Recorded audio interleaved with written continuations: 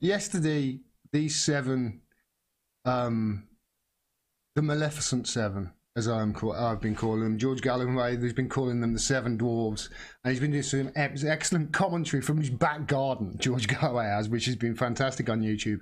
But I couldn't look away from these seven that broke away to start this independent group, this centrist group that nobody wanted or asked for that they've set up. I just want to quickly show you this because the Dorset Eye is so good. Angela Smith launches new racist centrist party.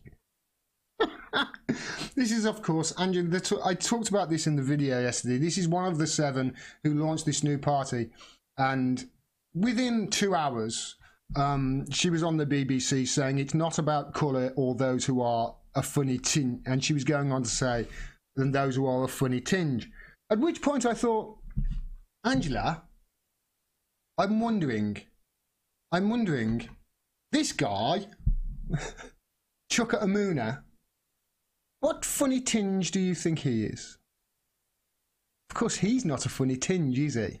Although it's been a bit of a hilarious story and we have had a lot of fun with it, it's bloody serious as well. Because she made that comment, and then 5 hours after they had launched this party, they had to launch their first apology for a racist comment. You couldn't make it up. The party has left another party calling that other party racist, and then within 5 hours of that party being set up, one of those members is having to make an apology for a racist comment she made live on air on the BBC. Rachel Swindon, by the way, somebody I rarely, I disagree with half the time because she's on the opposite end of the scale to me as Brexit, but she's been doing some brilliant work on this. She honestly has been comedy genius. I don't know whether she did this herself, but I saw it. And this is the from Politics Live. I'm very sorry about any offence clause, and I'm very upset that I misspoke so badly. It's not what I am. I am committed to fighting racism wherever I find it. Just putting the music to it, really, it added just so much humour. And, by the way, a special credit to whoever thought of that and decides to put the video in a funny tinge. I thought that was a really good point. But obviously this Angela Smith, she's made a boo-boo. She obviously didn't mean to say it. She's come out, she's apologised. And at that point, that's when me, in independent media, go, okay, that's enough making fun of Angela Smith now. And I wouldn't have brought that up tonight in this stream had she not gone on Sky this morning and said this. Let me just give you the opportunity to clarify something that you said on the BBC yesterday. I know that you misspoke. I know that it's not what you meant, but for the benefit of our viewers, apparently you've apologised for misspeaking after you appeared to refer to people from Black, Asian and minority ethnic backgrounds as having a funny tinge. No, and I obviously look. I'm not laughing at her saying funny tinge. I'm laughing at the fact somebody who has just left a party because she says it's inherently racist, having to make an apology for a racist statement within 2 hours of launching that new party. I can't help it. That's hilarious. Benefit of our viewers, apparently you've apologised for misspeaking after you appeared to refer to people from Black, Asian and minority ethnic backgrounds as having a funny tinge. No, and I obviously look. I never meant to say that. I misspoke. First of all, if you really did mean to say that, of course you didn't mean to say that. Watch what she goes on to say. Okay, she's made her apology. That's it. Move on. Say you're very sorry. Move on. Don't make lame excuses. That's all she's got to do now. Don't make lame excuses and everything's going to be fine. Really badly. I was very, very tired at that point. I'd had 6 hours of press engagement, and I was very tired. And I was very tired. I misspoke really, really badly, and that's not who I am. I'm very. How tired would you have to be to say, oh, you know, people who are black or a funny tinge? How tired would you have to be to say that? confident about that. It's not who I am, and I think anybody who knows me would verify that. What were you trying to say? Well, I'm not going to go into that. I mean, I was very... Because you might say people of a funny colour or something like that. Clearly, and I think I got there in the end, and I made it clear that for BME communities in our country, and particularly BME women in BME communities, there are real problems that we have to address. That's all I was trying to say. Okay, it's good to talk to you, Ange. Okay, all right. Just a little point. If you have to make an apology, don't make an apology about something and then the very next time you're on television make an excuse for what you did that you've already apologised for, because then people like me are really going to go to town on you, Angela Smith, which unfortunately is exactly what I'm going to do now, because to me that shows somebody who, she says there that's not who she is. The thing is, people like me looking from the outside think, you know what, Angela, it's exactly who you are. And although you might think that you do not hold racist views, it's clear to people like me that you actually do. And it's clear to people like me that you don't understand really what racism is, and you certainly don't understand what anti-Semitism is. Now, let me just show you somebody who really does understand what anti-Semitism is. And this is somebody who is a Jew. And you may have noticed that people in America have been hit with the anti-Semitic smear card recently as well. But Ilhan Omar recently made comments about how it's wrong that Israel's lobby in America has so much sway over American politics and how American politicians think and act. And she said this very succinctly. And then somebody from Forward magazine, who I have covered on this channel before, found out who she was. She's got a ridiculous name as well. She's a ridiculous person and a ridiculous name. She's editor of the Jewish magazine in New York called Forward. And she retweeted Ilhan Omar and said, words to the effect of, who does Ilhan Omar think is paying politicians in America to actually do this pro-Israel stuff? To which Ilhan Omar responded, AIPAC! It's like, of course it's AIPAC. It's the Israel pack over there, the major thing. And Glenn Greenwald then jumped in on the conversation, said something eloquent as Glenn Greenwald usually does, to which Ilhan Omar replied, it's all about the Benjamins, baby, which is something that, hey, people say. But because they're talking about money and they're not even talking about Jewish people. They're talking about money in the Israel lobby.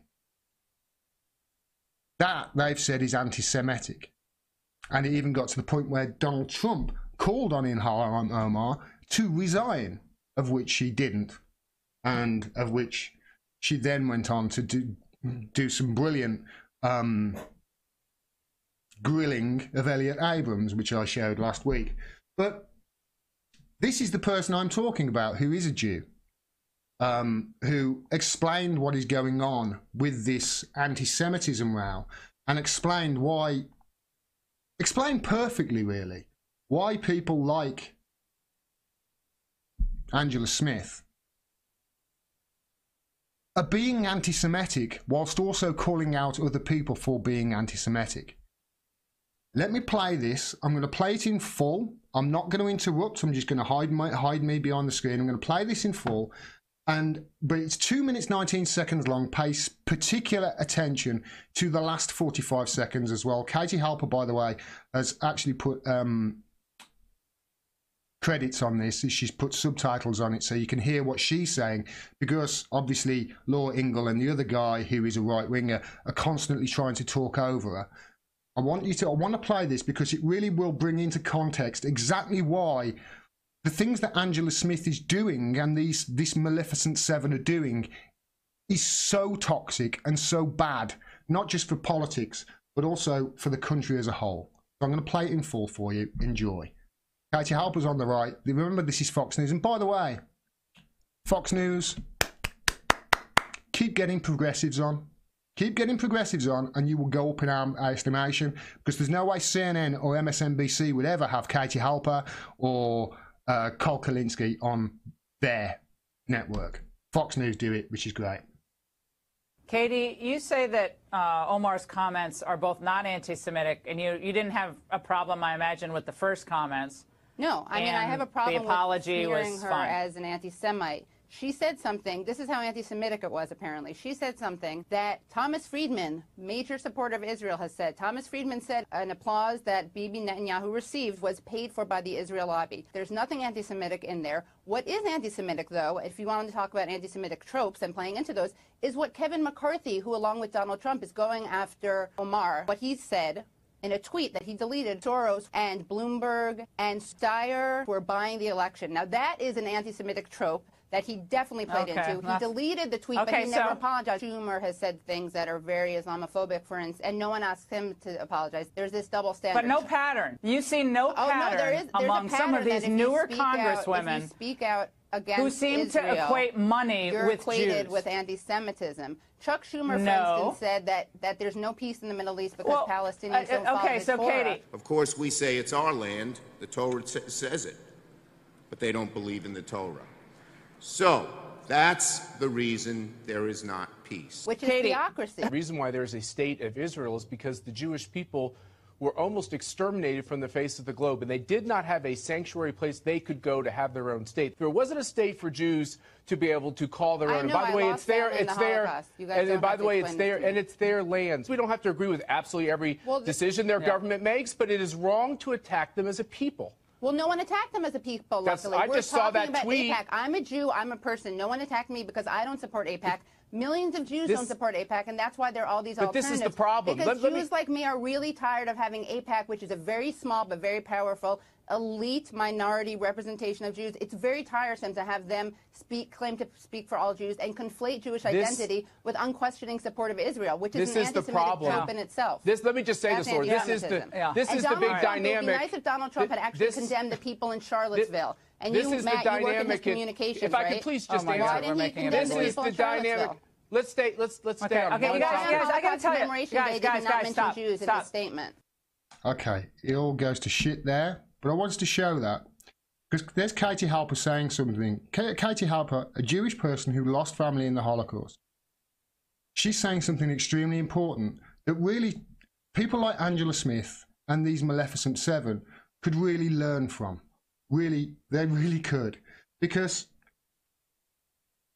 what they're trying to do here is they're trying to equate any criticism of Israel as anti-Semitic. Now, inherently, what that means is people like Angela Smith, who call people racist and anti-Semitic for criticising Israel's policies towards Palestine, or Israel's apartheid policies towards the West Bank, etc., and Palestinian people. If we could, what she's saying is criticism of them is criticism of that is anti-Semitic. Now, inherently, what therefore Angela Smith is saying is that all Jewish people agree with what Israel is doing in their treatment of the Palestinians. Now, what that is an anti-Semitic trope. Katie Halper has just eloquently pointed that out, and I wish, to be honest, I had made the connection before she had said it on Fox. It's obvious. She's basically saying all Jewish people condone what we're doing in Palestine, therefore what you're doing is attacking Jewish people. That is an anti-Semitic trope, because guess what? All Jewish people do not condone Israel's actions in Palestine. And it's about time people like Angela Smith understood this. And for God's sake, it's about time our media actually stood up and started reporting on this in the fucking correct way. Because I am sick of them letting anybody who will go on television and slander and smear members of the Labour Party and other parties as well who are critical of Palestine, of Israel's treatment of Palestine. I am sick of the media allowing those voices on that do nothing but slander and smear those people as anti-Semitic without actually standing up and pointing out, no, this is what's happening here. This. And I'm going to give you an example right now of how the media don't do that, and they actually do the opposite and help the people making those anti-Semitic slurs against people they're accusing of racist. I know that sounds a bit convoluted. It's Krishnan Guru Murthy. And he said this on Twitter. He said this on Twitter. Yesterday, Angela Smith, today Ruth George. In the news cycle of MPs say something racially/religiously dodgy, and then shortly afterwards apologises. Here's another, and he's pointing there to a tweet by Politics Home saying that a Labour MP has apologised after claiming, the Labour MP Ruth George has apologised after claiming the new independent group of MPs could be supported by Israel. Do you see what he's just done? Do you see what Krishnan Guru Murthy has just done with that tweet? It's a sleight of hand, I know, but basically what he's saying here is a Labour MP, yeah, who said that these Maleficent Seven that broke up the independent group could be supported by Israel. Krishnan Guru Murthy has associated that with something raciously/religiously dodgy. He's helping it. It's not raciously or religiously dodgy to suggest that 7 members of the Labour Party who have left the Labour Party, all 7 members of which were in Labour Friends of Israel, could be funded by the Israel lobby or Israeli money, especially Krishnan Guru Murthy, as you work for Channel 4, a company that did segment after segment on the Israeli lobby's meddling tactics in UK politics. So you work for an organisation that knows all about it, yet you're there on Twitter saying basically that anybody who says it happens, you're linking it to being raciously/religiously dodgy. Krishnan, I hate to point this out, but using Katie Halper's logic, which is, I think, flawless. I think it's perfect. Are you trying to imply criticism of the Israeli lobby tactics in the UK is anti-Semitic? Or are you really just made a mistake? Because I can't find anything that's racially or religiously dodgy in saying that Israel might be funding this new independent group. That's not racially or religiously dodgy, Krishnan. It's not. What you're doing now is borderline anti-Semitic, and it needs to stop. I, for one, am fed up of the media doing this. And it seems they just keep doing it over and over and over again. I've done an example of the BBC, caving to the Israeli lobby all along. Who can remember when they changed the title of one of their headlines at the BBC? That was accurate. It was accurate. People understood it. Then they got a complaint from the Israel lobby, and it changed within minutes to something that you just couldn't understand. So, yeah, that's what I wanted to point out. I'm fed up of it. I'm fed up of people using the anti-Semitic smear as a defence whenever people criticise Israeli policies. Criticising Zionists for the treatment of Palestinians. That's obligatory. And this is what people like Angela Smith need to bloody understand before, she makes any more gaffes and goes on TV shouting about racism and then ends up making another racist comment. Yes, Nicky M says it's not racially or religiously dodgy. It's asking a fucking question. How can we not do that anymore? I totally agree. I totally agree. That is Krishnan Guru Murphy. Come out, come on. Defend what you just said. Explain how saying they might be funded by Israel is racially or religiously dodgy, Krishnan. Because it's not. You are dealing in anti-Semitic tropes yourself by doing that. Stop that. It's silly.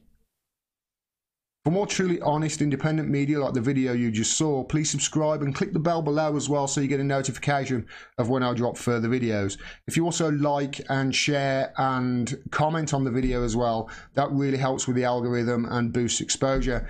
And if you can support me, please do so. You can do with any of the avenues on the screen at the moment and below this video. You can support me for as little as $1 a month on Patreon, and every dollar helps. We need your support at the moment. We do not have an operating fourth estate.